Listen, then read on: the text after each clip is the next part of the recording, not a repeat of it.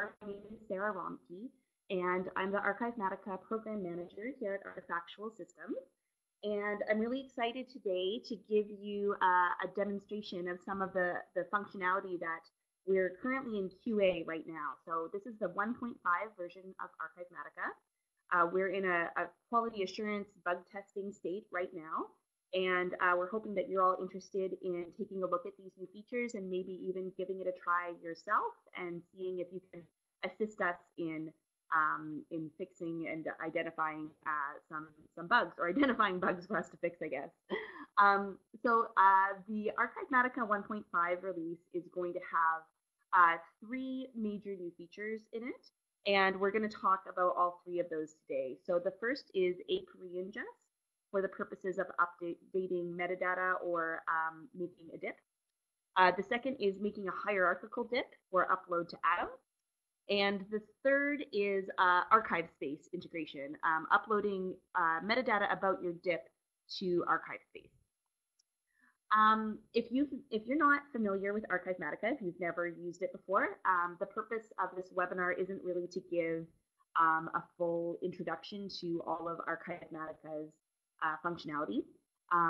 I would recommend going to our YouTube channel and watching some of our previous screencasts that are more introduction to Archivematica for those who might need a little bit more just basic familiarity with the software. You can always, of course, post to our user forum, and you can always read our documentation, which is all available online without any paywall or anything. Anybody can read our documentation. So hopefully there's enough information out there to get the information that you need.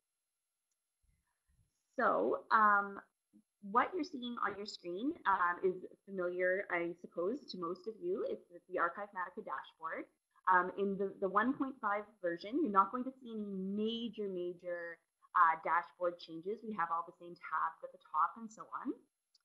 And the first functionality that we're going to look at today is APE reingest.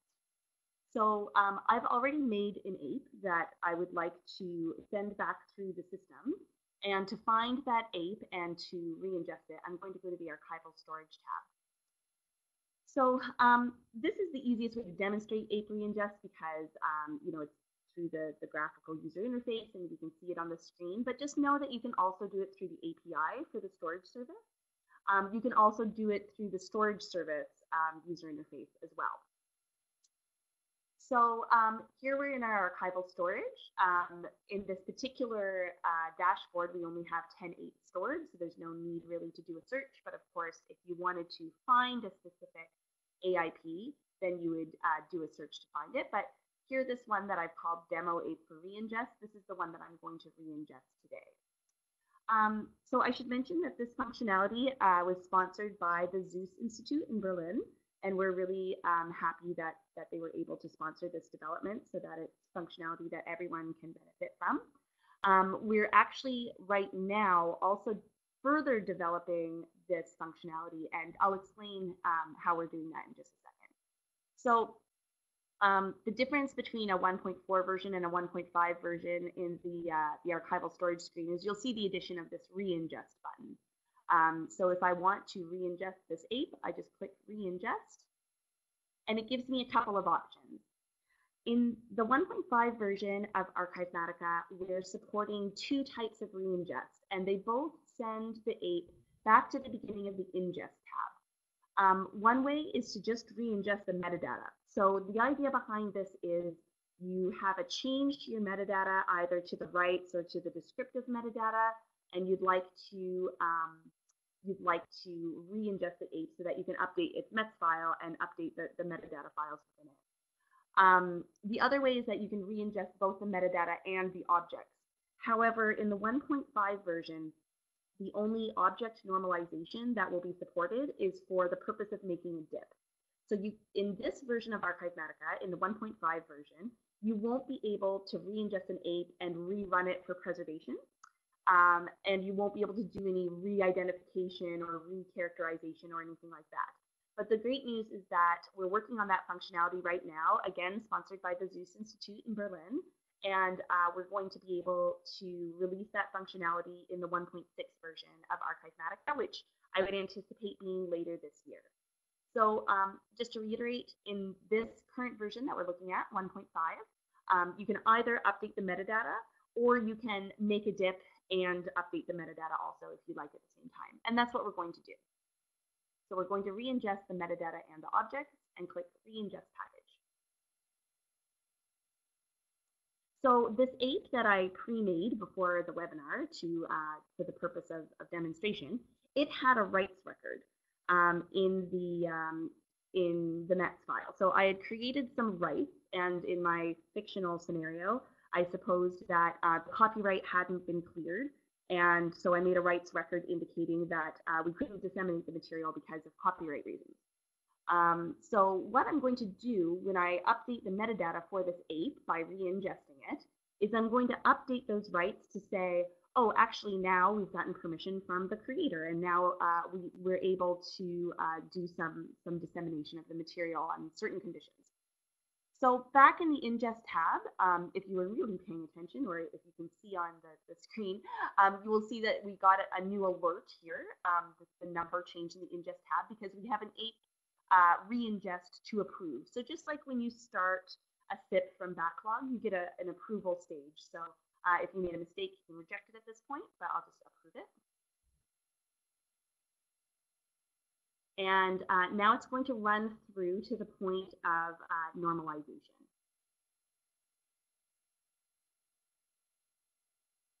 So I'm at the normalization step, and I'm going to pause at this moment and update my metadata because I want to do two things with this ape. I want to update the metadata to say that under certain conditions, I'm allowed to disseminate it. And because of that, these new conditions, I also would like to make a dip. But first, before we tackle that normalization step, I'm going to update the metadata using the little metadata report icon that we always have. So this will look fairly familiar to most of you if you've used this functionality in Archivematica before. The only major change here is that you'll see that there's an add metadata files option. So at this point, you could add a metadata.csv file. And you would do that by browsing the same place as your transfer source locations.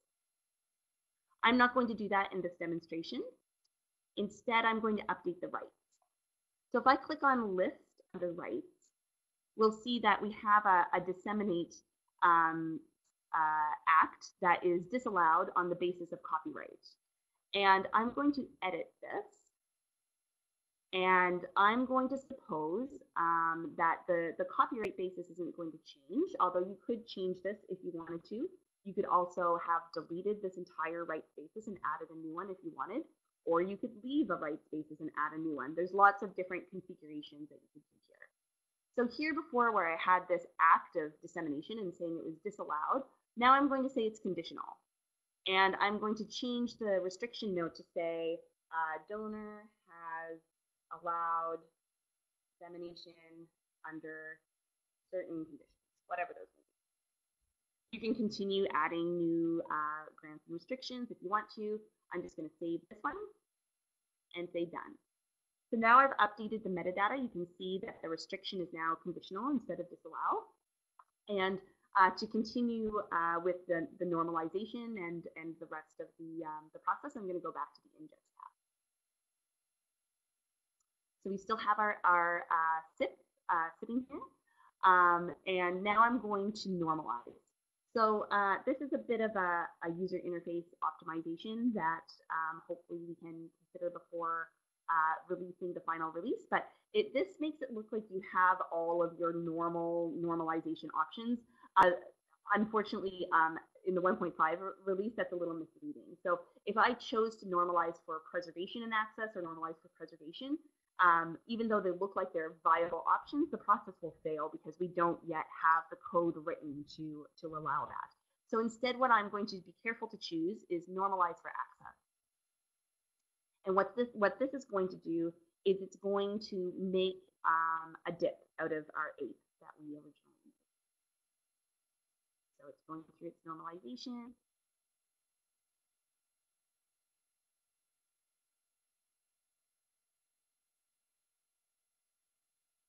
And we get our normalization report as usual. So we can take a look at that.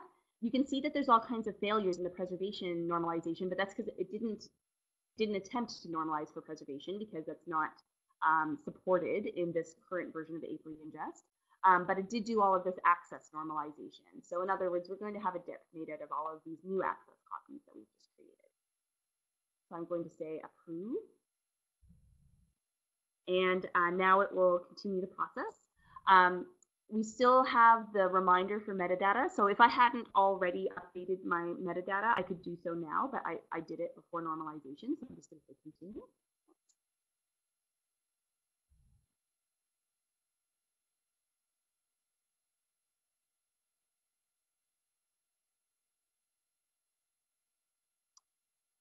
Processing the metadata, and it's going to make the dip. Just take a couple of seconds here. There's all of your kind of normal ape storage things, even though it's not actually going to prepare a new ape. So what's going to happen once it's done preparing this ape is when we store the ape, all it's doing is updating the metadata. And you can see that if you review, there's our demo ape. If we download this ape to review it, there won't actually be any objects because there's no new ape objects. There's only new ape metadata, which actually we can look at. So I'm here in my review ape again. We can easily get to the METS file now by just a direct link. Oh, there we go. So I'm just going to make this a little bigger so that you can see it. And I know, maybe not that big. I know a lot of you probably don't spend as much time looking at METS files as we do sometimes around here. But what I'm going to do is I'm just going to do a search for the rights metadata, which if you know your premise in METS is the rights MD. Here we are. And you can see that we have this rights statement that's been labeled as superseded. And what this is our old rights statement that we started with that had the disallow for dissemination. So that rights statement has been superseded. And down below, we have a new rights statement, which we just added, which is called current. So the basis remain the same. All of that metadata is the same, but you can see that we now have this conditional restriction for dissemination.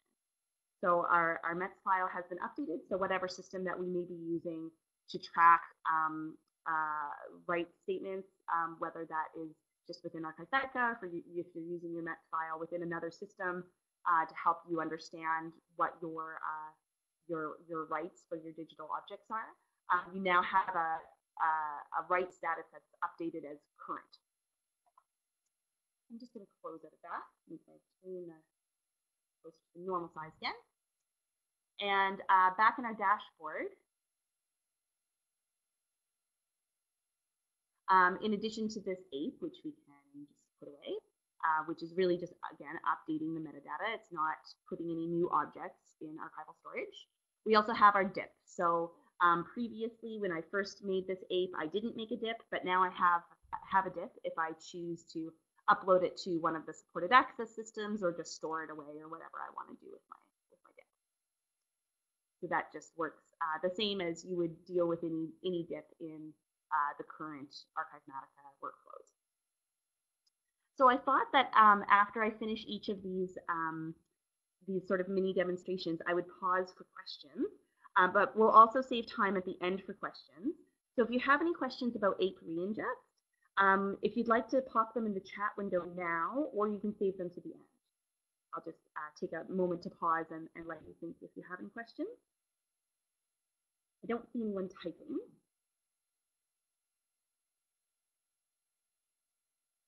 Okay, we have a typer. A couple of people.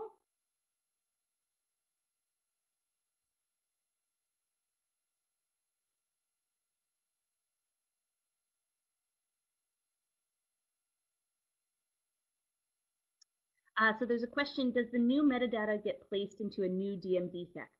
That's a great question. I didn't happen to demonstrate updating the descriptive metadata, But if you were to update the descriptive metadata, it works the same way as what we just saw. So we just did an update to the rights metadata, which in premise goes in the rights MD. But if you had pre-existing descriptive metadata and then you delete it and update with new descriptive metadata, then it would work the same. You'd have a like a current and a superseded version of your DMD set.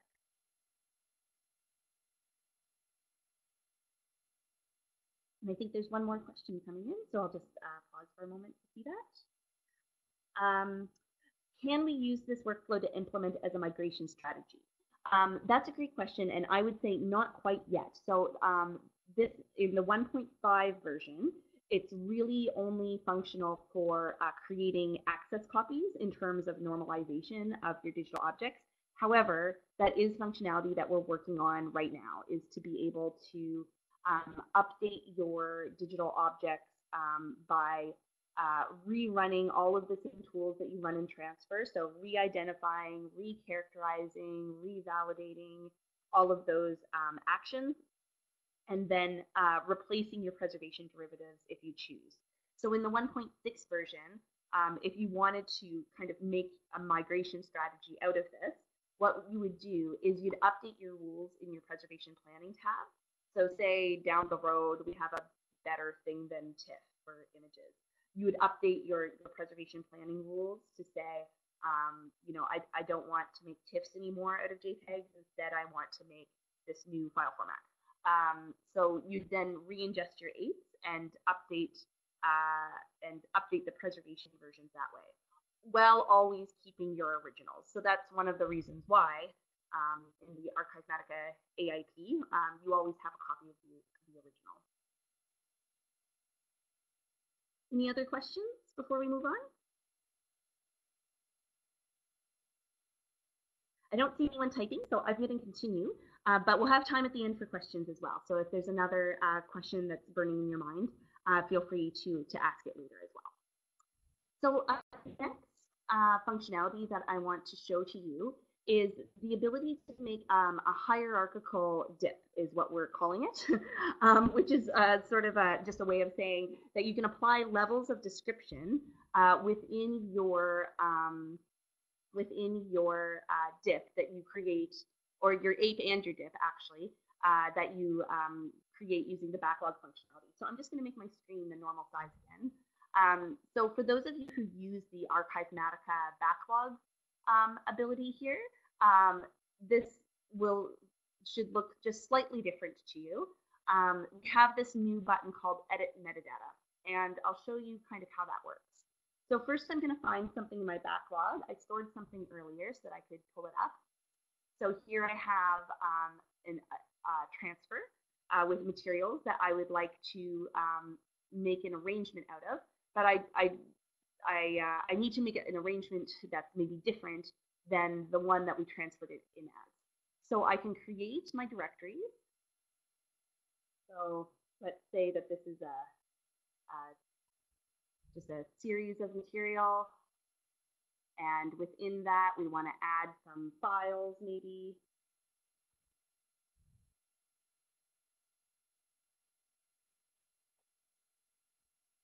I'm using archival terminology to name these things, but that's not necessary. I'm just not being very creative this morning. So you could call these whatever you want. When we were first developing this feature, I had a very complex series of fruits and vegetables that were going into in Archivematica 8. So this functionality already exists in Archivematica. You may be using it. You can make a structure for your SIP, which then translates to your 8. But what we're going to do is we're actually going to apply levels of description from our access system to this arrangement. And in the 1.5 version, the supported access system is Atom, which for those of you who aren't familiar is the archival management and access system that we also develop here at Artifactual Systems. Just like Archivematica, it's free and open source, and its purpose is for describing and providing access to archives online. So here is an Atom site, and those who use Archivematica and Atom together know that there's some configuration that you have to do behind the scenes to have your Archivematica dashboard talking directly to your Atom site. So this is the Atom site that happens to be talking to this particular Archivematica dashboard. So if I log into this site, we're going to do a couple of things. One, I'm going to show you the levels of description taxonomy in Atom. So Atom ships standard with a set of levels of description, your kind of standard set: collection, font, series, subseries, file, item, etc. But you can change that by going to the Manage menu and Taxonomy, and we'll find the levels of description taxonomy. And here we can see what's currently listed as acceptable levels of description in this Atom installation.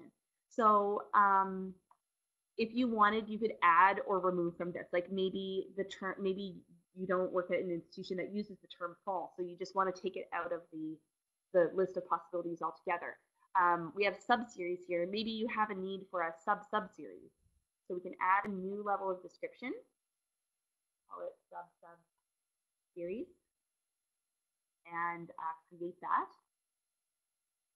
And now when we look at our levels of description, we have an additional level of description here. Probably in retrospect would have typed that in with some dashes, but you get the idea. So what we've done between Archivematica and Atom is we've given Archivematica the ability to fetch this list of possible levels of description. And you do that in your Archivematica dashboard under Administration, and then Atom dip upload. For those who are current Archivematica users, this user interface has been improved a little bit. So instead of having just a text box that you have to type all of these commands in, we've made it individual fields, which we hope will prevent some user error in the future. You also have this new levels of description button, and we can see the list as it existed, but we can fetch from Atom, and now we have this additional one of sub-subseries. You can change the order in which they appear. You can also remove them, which doesn't remove them from your Atom database. It just removes them from the possibilities in Archivematica. So if you don't want people to be able to use the term subfont for whatever reason, you can remove it from the possible levels, and then it won't be an option anymore. So in order to use these levels of description in our SIP that we're creating, I go back to my ingest tab, where I have my arrangement sitting, waiting to go.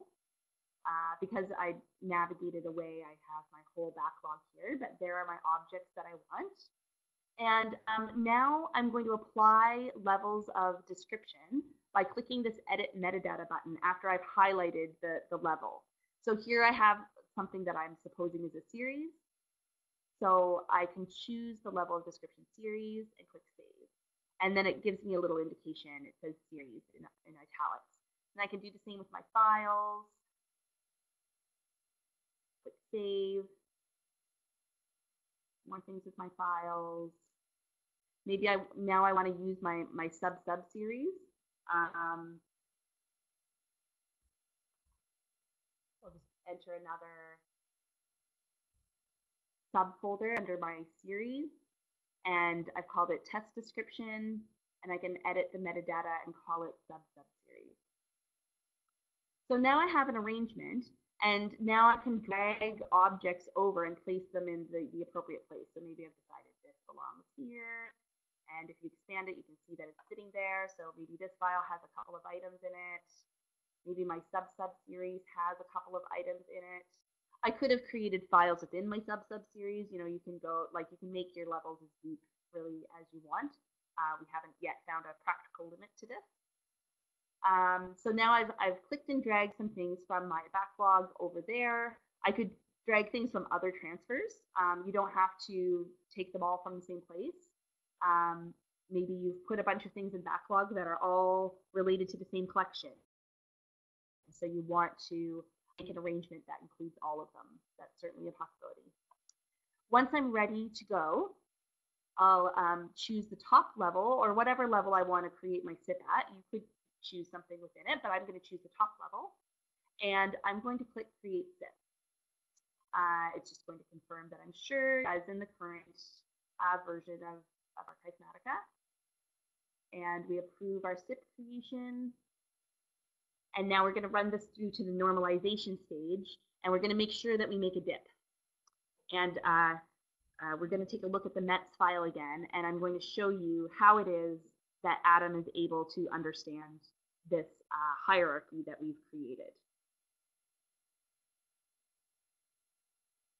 So here at normalization, I'm going to say normalize for preservation and access.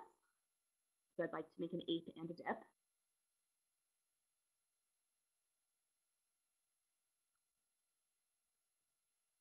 So we'll just let this run. While this run is running, I'll maybe take the time to go back. Oh, well, now it's ready for approval. So I'll just approve that. I'm not going to bother reviewing it. While it's finalizing our ape and our dip, over in Atom, the way that dip upload to Atom works, if you've never done this before, is you need to send your dip to a specific archival description. We have just a number of kind of dummy things in here already, but we can create a new one. If you're not an Atom user and you're interested in any of this functionality, on the Artifactual YouTube channel, there's also Atom webinars that you can watch as well. So we don't need to create like a full archival description. We just need at least a title. So I'm just going to call this thing demo, and I'm going to click create. And the reason why we need an archival description to send it to is it means a target, and how we're going to convey that target is through the slug. That's up in the URL, unique part of the URL. So you have your Atom site website URL, and then slash, and then a unique string that describes the item. It generally uses the name of the archival description as the slug, but you can also in future versions of Atom, you'll be able to use the divider as well if you prefer. So I'm just going to copy so that that's on my clipboard. I'm not sure that I did that properly. Just a second.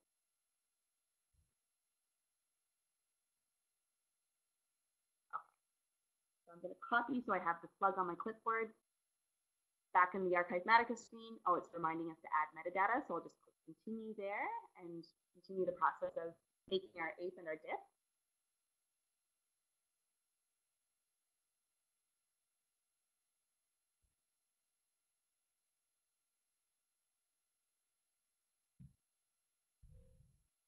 So as per usual, we have a dip that's ready before we have our ape. But now our ape is ready too. So first, before I upload the dip, I'm going to review my ape. And just a general note, this is a demonstration, so not kind of playing it fast and loose with best practices, but we do generally recommend that you store your ape before doing anything with your dip, so that your dip objects always have a preservation copy that's already stored, and you know that it's referencing the correct thing. If you upload your dip before storing your ape, then if something goes wrong while you're storing your ape, you could end up with these dissemination objects that have no relationship to a preservation object because your ape may have failed for some reason. So I'm just going to ignore that particular best practice today, but what we're going to do is we're going to take a look at the METS file again. So again, I'm just going to make this kind of bigger so that hopefully you can see it a little bit better. And the main difference between this METS file and one that you would have seen in previous versions of Archivematica is way down at the bottom, we have two struct maps. So if you're a METS aficionado, then you may know that the struct map is literally the structural map that shows the structure of the AIP. And in this case, it's going to show the structure of the as well. So in previous Archivematica versions, you would have always had an Archivematica default struct map, which is a physical one that reflects the directories within the ape. So you can see the directories that we created and the files within them. Down below, we also have a struct map which we've labeled as hierarchical, and it has this type of logical. And you can see that our objects folder is a series that we created, and then the files within it are files, and there's my test description, which I gave the type of sub-series. So it's this structural map that's going to excuse me, that's going to help Atom understand how to create this hierarchy and what levels of description to apply. So again, you don't need to be a person who reads Mets files day in and day out, but just so that you understand what's happening behind the scenes, this is how Atom is going to understand this hierarchy. So I'm just going to close out of that and make my screen normal size again. Back in our ingest tab, I'm going to upload the dip to the slug that I made. So I still have it on my clipboard. I can just paste it there. One of our most common dip upload troubleshooting problems is putting in the wrong slug. So copying and pasting it is a good practice. So we click upload. And from Archivematica's perspective, this upload is successful. It's showing us success here, and we can review the dip in a directory if we want. Let's go over to Atom, refresh the page, and take a look-see. Great. So here we have our top level description has been assigned the level of description of series. Within it, there are 2 files and 1 sub-series, and the items within have stub archival descriptions as well. You might have noticed, or maybe not, that when I made this hierarchy in Archivematica, I didn't apply any level of description to the actual objects. I only did to the directories. You can apply levels of description to the objects if you wish, but if you don't, then Atom just assumes that every object it receives in a dip is an item. That's the kind of standard configuration. So here we have this item which has been placed inside the hierarchy as part of a file. I should have mentioned, sorry, I forgot that maybe not all of you are Atom users, but this on the left-hand side is what in Atom we call the tree view, and it represents the hierarchy of the archival description. So this is the way that our users of Atom navigate their way through a file or a series or a collection or what have you. With each of these dip objects, there's some technical metadata that comes from Archivematica, and this is the current functionality. Like if you're using 1.4 to make dips to upload to Atom, you'll get the object UUID, so the unique identifier that Archivematica applied to the original preservation object, as well as the ape UUID. So the idea being that someday in the future, you have a user who really wants the original copy of this particular file. You have an easy reference to the ape that you can grab and find in your Archivematica dashboard and get access to the original. So that is what we're calling hierarchical dip in Archivematica 1.5. And I see that there's a question. Say that you could use the identifier in the slug instead of title in a future version, or can you do that now? That, I believe, will be in Atom 2.3. There is a way, like you could do it through some custom configurations in the backend. We've done it for clients before. But if you wait for the 2.3 release, which should be coming out in the first quarter of this year as well, you'll be able to just choose that as a configuration option in your Atom administration. Are there any other questions about this functionality in 1.5?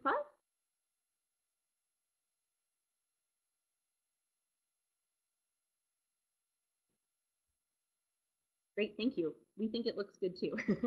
we've been pretty excited to release this functionality. Oh, and I should mention, of course, it was sponsored by the National Library of Wales, just to give kudos where it is due.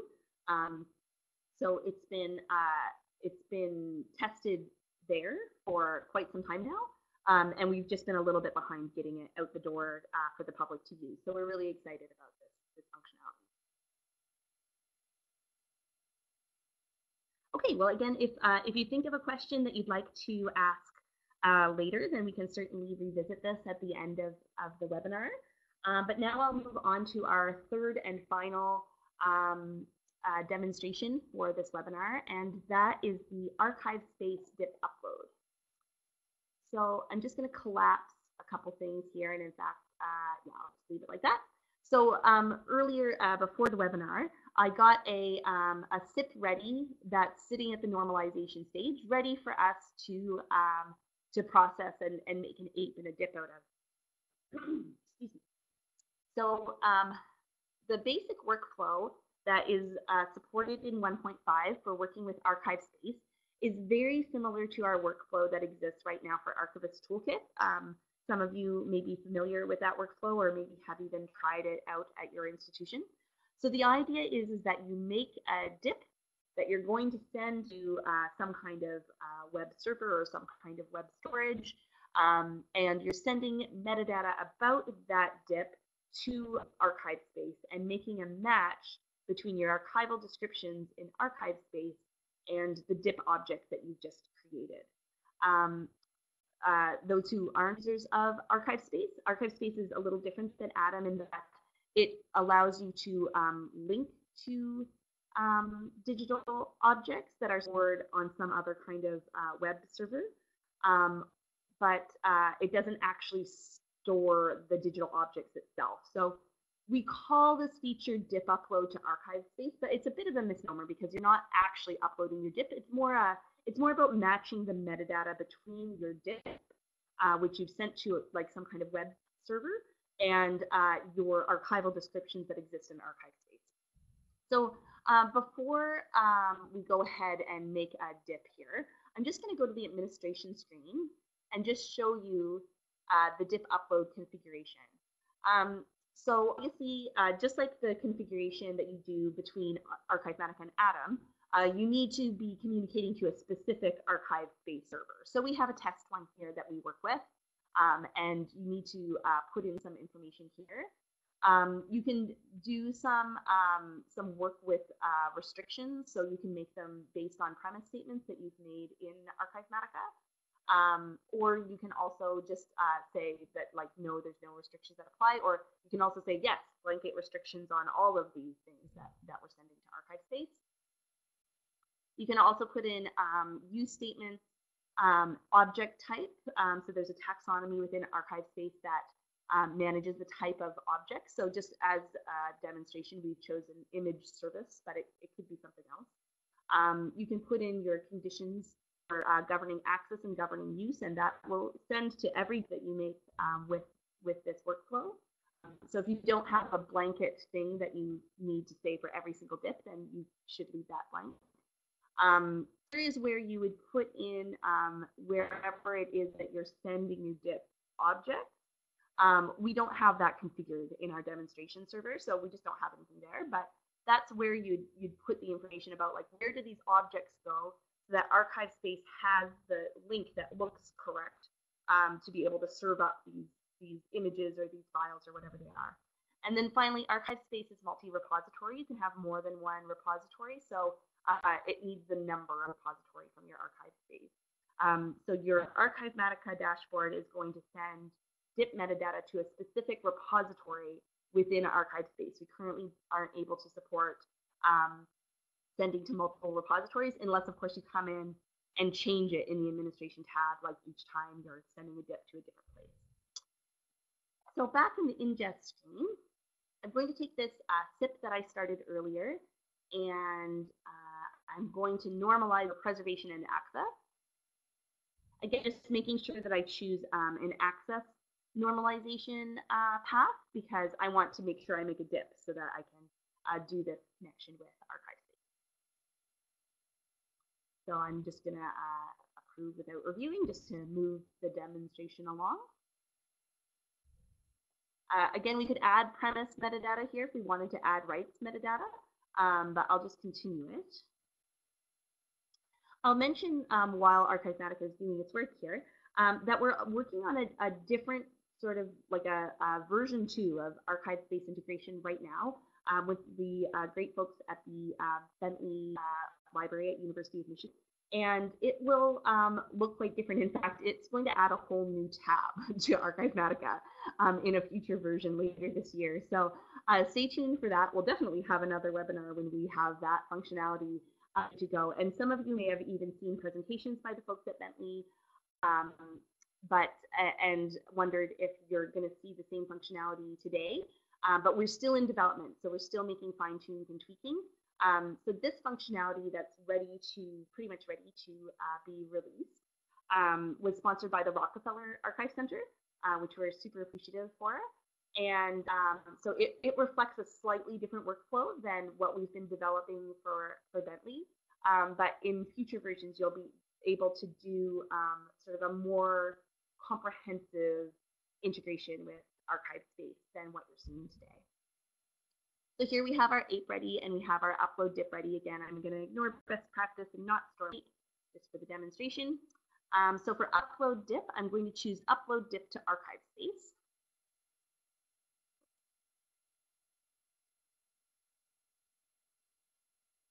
And the next thing that should happen, and this is just part of the QA process, is you should receive a screen that allows you to match these objects to each other. Now it's not giving it to you automatically, so I'm going to click here so that we get this screen. So now Archivematica has talked to my Archivespace test server, and it's grabbing all of the possible things that I could match to. So we only have a couple of resources. But this list will show you all top level resources, which you can then filter if you need to. I'm going to choose this test resource that I've made. And this test resource, supposing I just wanted to match my diff object directly here, I could click assign diff objects to this resource, or I can keep navigating down the hierarchy. So here I made a series called Webinar Demo. I click there.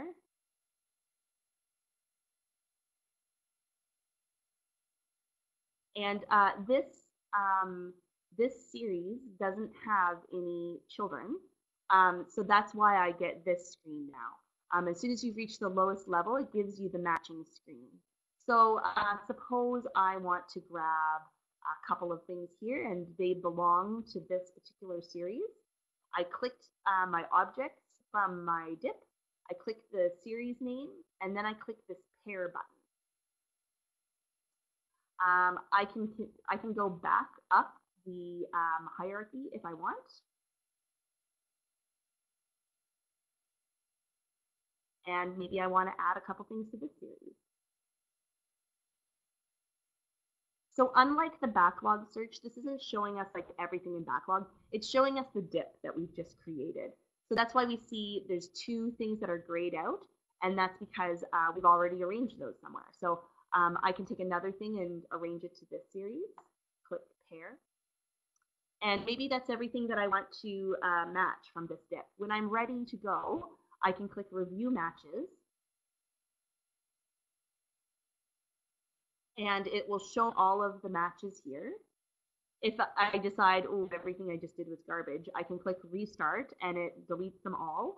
But these matches, as soon as I clicked pair, they were written to the Archivematica database. So they're already kind of there, waiting to go, waiting to sync up with Archivespace. And when I'm done, we added this finish matching button, which really just bumps you back to the ingest screen, just so that you have an easy way to get back and say, like, yep, I'm ready to go. So again, this is just all part of the QA phase of releasing a software release. But if I choose to send this along to Archivespace at this point, I will get an error because unfortunately we're working our way through a bug that has been introduced to the code. So I'm going to leave it at that. And unfortunately, you're not going to see the magic of the matched dip. But the idea behind it is that your metadata about your dip, the technical information about like the file UUID and any of that information that you configured here in your administration tab in terms of access and governing use statements and all that kind of thing are going to be sent to the Archivespace resources via the API, and new digital objects will be reflected in your Archivespace resources once you do this match between them. So sorry that I can't show you the full Monty today, but hopefully that gives you a sense of how this functionality will work, and we'll have this working and have the bugs fixed up before we do the final release of the software. So are there any questions about Archivespace or about any of the other functionalities that we looked at today?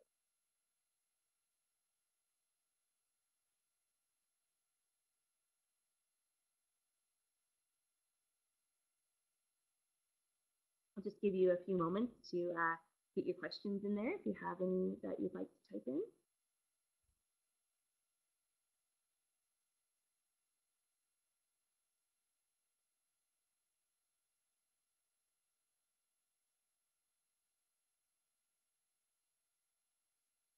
Will it be possible to just send the 8 UUID to ArchiveSpace? That's a great question, and I'm not actually positive about that. So I'm going to look into that and get back to you on that. We still, as you may have gathered through this demonstration, we still have the most QA and bug fixing to do with the ArchiveSpace functionality. So I'll communicate to the community via the listserv to let you know exactly what functionality it is that made it into the final version. Is there an estimate for when 1.5 will be ready for production? So out of quality assurance, ready to go. We never like to give exact dates because, of course, life can throw wrenches in the way, but at this point, we're looking at probably like sometime in February. So more towards the end of February is my estimate at this time. So there's a question about the hierarchical dip. Going back to the hierarchical dip, is it create a dip that has its object structured hierarchically internally, or is this just expressed through the METS metadata? If I understand your question correctly, it's expressed through both. So the ape, so the ape has the internal structure. The dip does not. The dip just has the reflection of the hierarchy in the METS. So it doesn't actually create directories within the dip. In Archivematica, dip is still flat. I can show you what that looks like. If we go to this is the dip that we made through hierarchical dip. If we review it in our uploaded dips folder, here it is, demo series, and we look at the objects, you can see all the objects are just in one folder. So this is the way that Atom, anyway, currently expects to receive dip objects. So it's configured to look at the METS file to understand how to label things. So the dip itself doesn't have the hierarchy, like physically, but the ape does. Hopefully that's clear. Any other questions before we wrap up today?